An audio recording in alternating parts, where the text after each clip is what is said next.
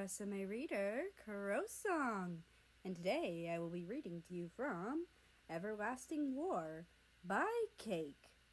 Now, on to Chapter 1, Britannia.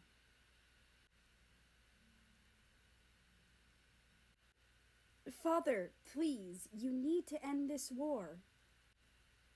America, my son, I've tried. Russian Empire won't budge.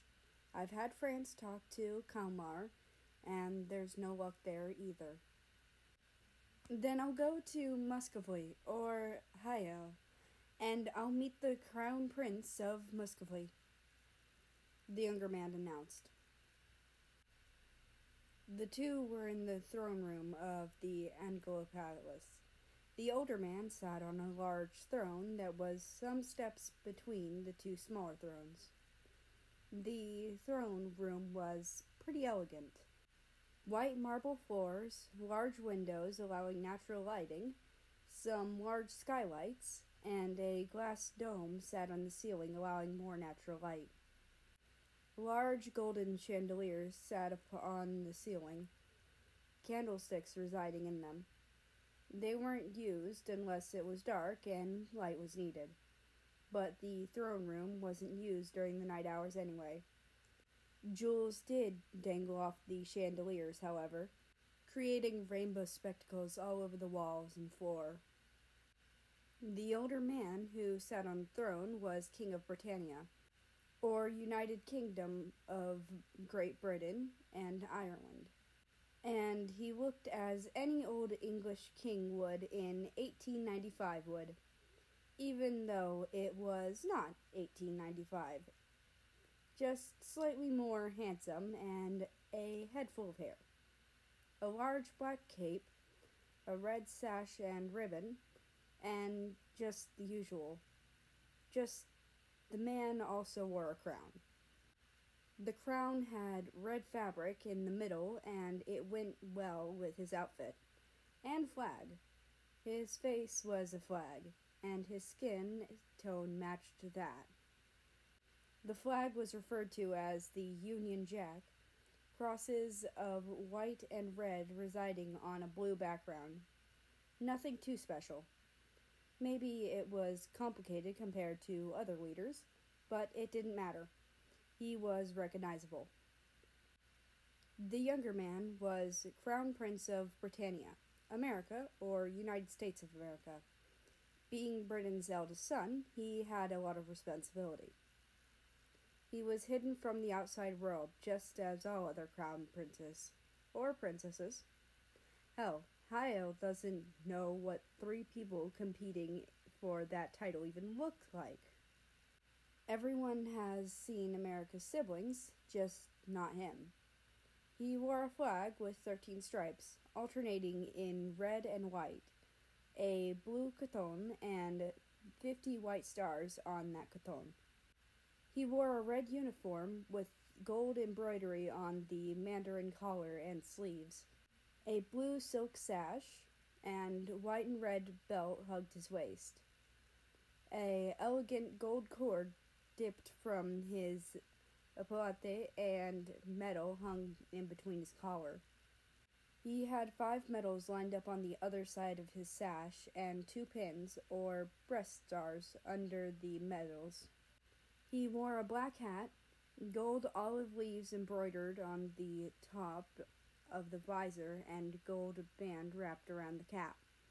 A royal emblem sat in the middle. His outfit was pulled off by a saber, the scabbard of the saber having a gold color, and the saber's handle resembling that of a rapier's. It's too dangerous, America. I cannot lose you.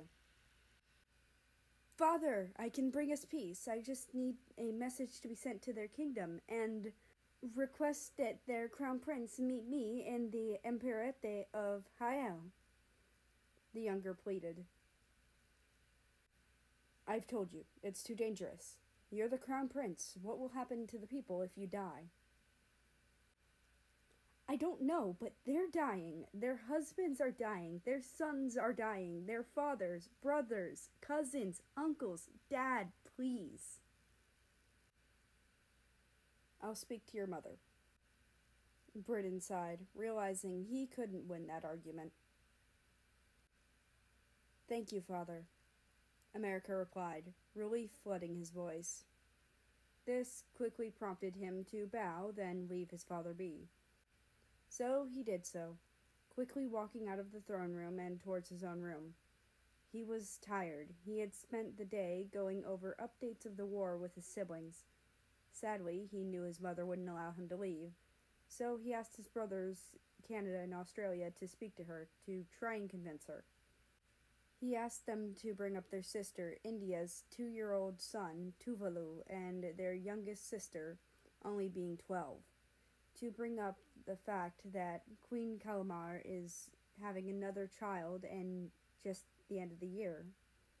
Just anything to make mother agree. Once he got into his room, he quickly stripped out of his uniform. He put on some shorts and a white top before getting into bed, groaning as he did so. It was a large bed, in a large room, but it was so lonely in there. He always told himself that he had everything, and that, because of that, he can't be sad. But he always felt like something was missing. He rolled around for almost an hour before finally getting comfortable and being able to fall asleep. Sleep, however, doesn't treat him well. He never gets enough of it.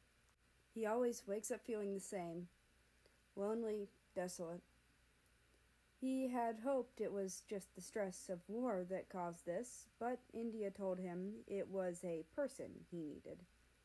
A person, something he can't have. Nobody has even seen him.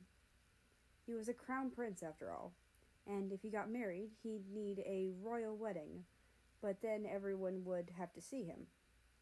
He has to wait until his own parents die, or he could break the social norm of the entire world. He'd rather not, though.